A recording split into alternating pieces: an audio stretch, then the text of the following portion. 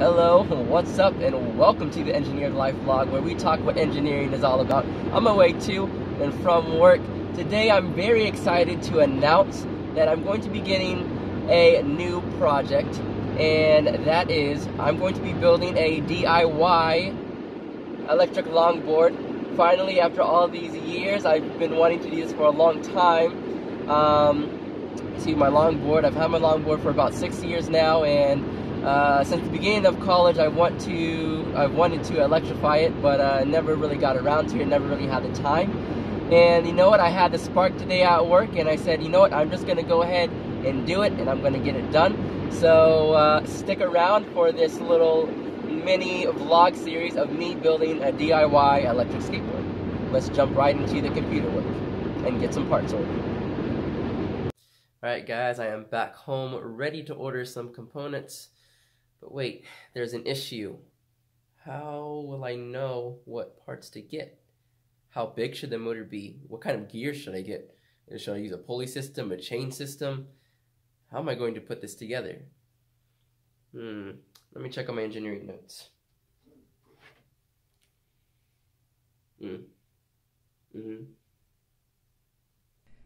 Alright, so it is time for a little engineering.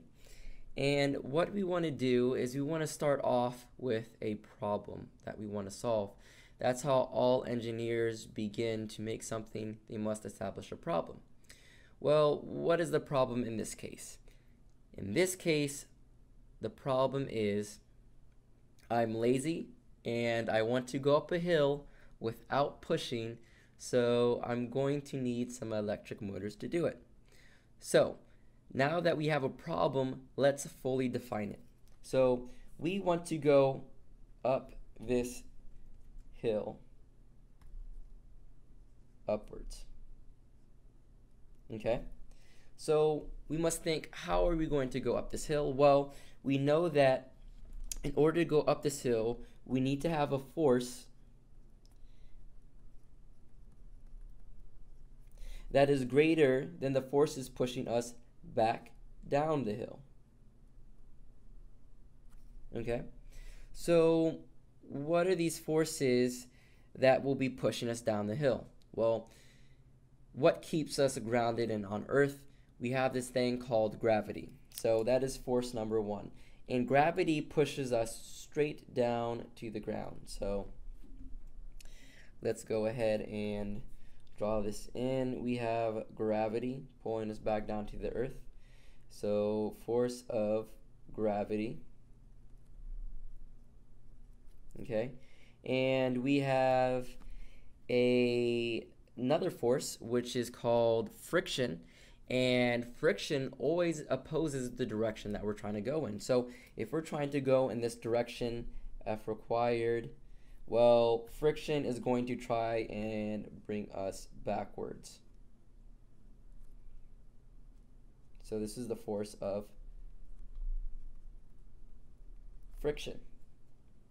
Okay, so now that we have this labeled out, we need to make sure that our force required going upwards, that we're doing this analysis all in the same plane. Well, this force of gravity that's bringing us back down, well, that isn't, going in the direction that is going opposite of the force required, or all the way. So we need to find that component of gravity that's bringing us back down to ground, and this is how we do it. So the force of gravity here, and then we break it into two components. One component that's running perpendicular to the surface, and one component that's running parallel to that surface. So this is going to be our X component, and this is going to be our Y component of our force of gravity. Okay, so now due to trigonometry and geometry, we know that this angle right here is going to be the same as this angle right here. So let's go ahead and redraw this triangle so we can find the force of gravity that is in the X direction, which is what we want. So redrawing this triangle, We have our theta. We have our right angle. And we have, see, if we just rotate this triangle, we have Fy right here and Fx right here and the force of gravity right here. So using SOHCAHTOA,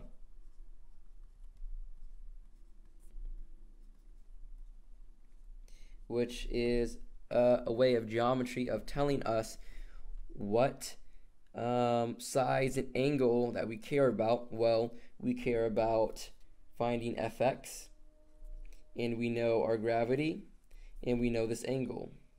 Therefore, we are going to select, well, opposite of the angle is Fx, and our hypotenuse is gravity. So we are going to select our sine. Okay, so let's go ahead and write out the equation for Fx. We can say that sine of an angle is going to equal to our opposite over our hypotenuse, right?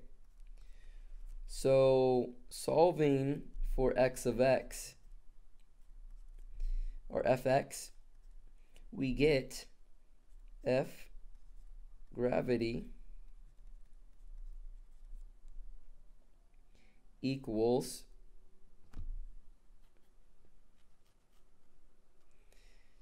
our sine, oh, I'm sorry, did that wrong. F gravity times sine of theta. So that's what Fx is going to equal to.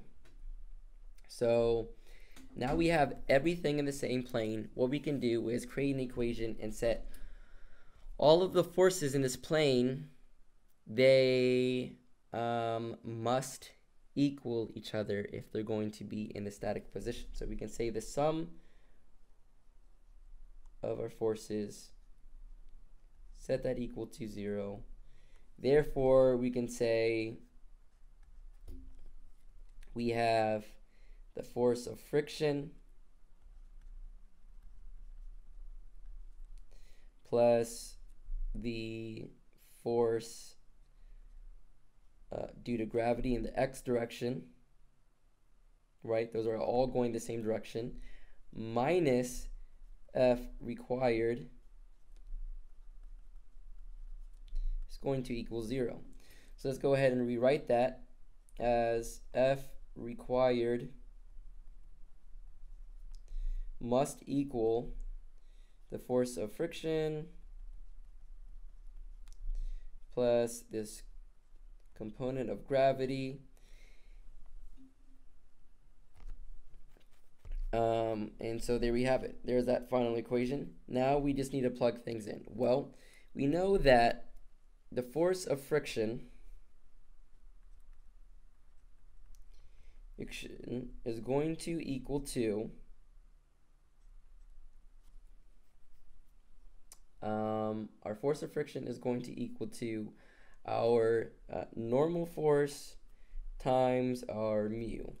Well, in this case, our normal force is Fy. You see that? Fy is going normal to that surface. So we are going to then rewrite this as Fy times mu, which if we use trigonometry and we know what Fy is equal to, Fy is going to equal to the cosine this time, right? So we can write this as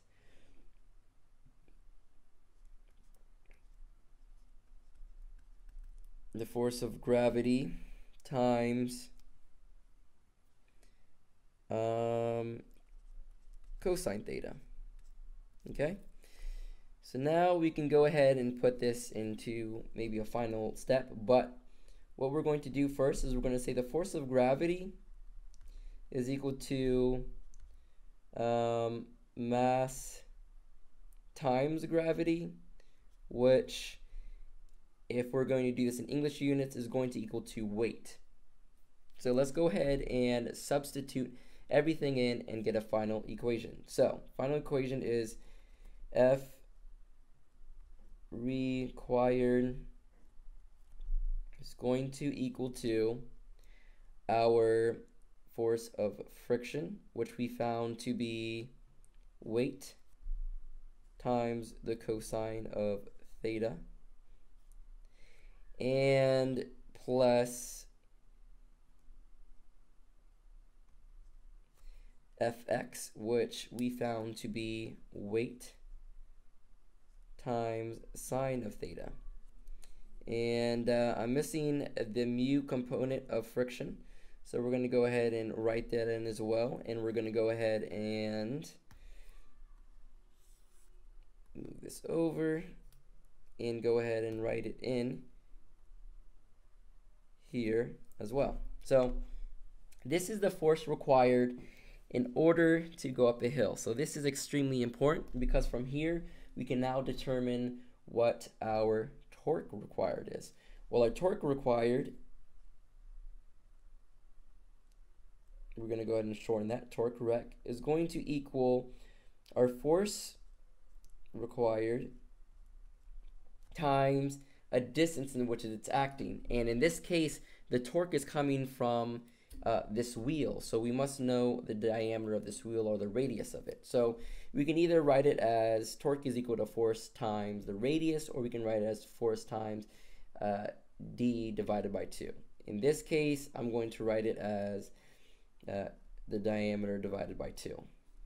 Okay, so that's our torque required. Moving along, we know that is the torque required.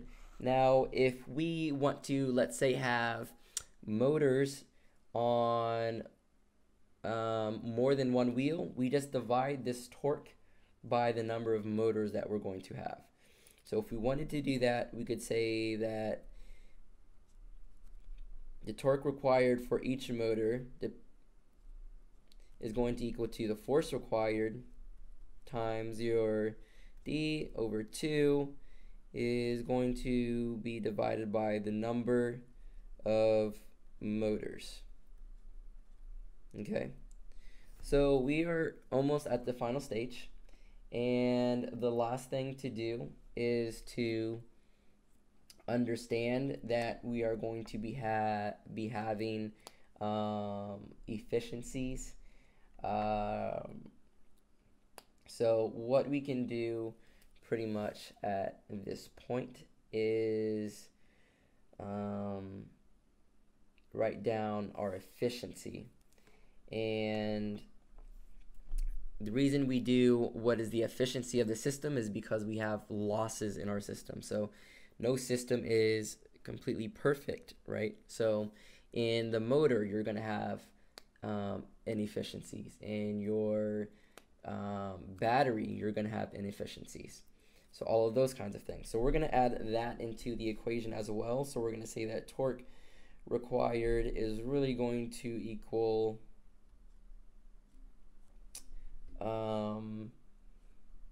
calculating in now our efficiency is 100 divided by this efficiency, and we are going to do the F required, force required, diameter of that wheel divided by 2 over the number of motors that we will have.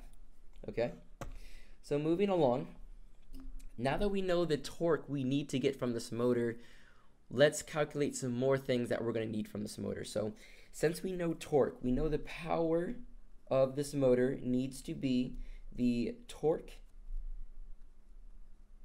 times the angular velocity. That's what that W is. That is angular velocity. And then from that, we can say that, well, we know the power is equal to the current times the voltage.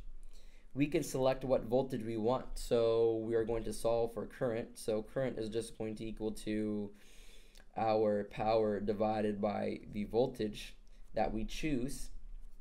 And from there, we can find something else really important. So let me go ahead and just write this down, because this is the same relationship right here. And then this most important part of selecting the battery is going to be the capacity of the battery pack. And the capacity is given by our C. And that's going to equal to our current times time.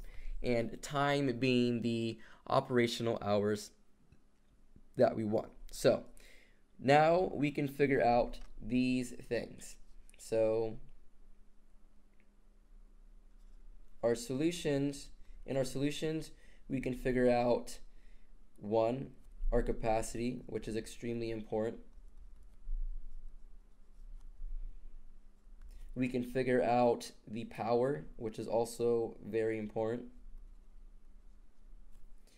And those are the two main things that we need to now go ahead and select our motor. So to reiterate, and kind of scrolling back up, we start off with a simple problem, and we say we need to go up a hill, force required. Well, what's dragging us down the hill? Friction and gravity. Using those, just that start, we developed all these equations to figure out how much power we're going to need from our motor and what our capacity will be. Now, if you guys have any questions on these calculations, just go ahead and leave a comment in the section down below, and I'll get to you. And let's go ahead and move on to the next step in this next portion.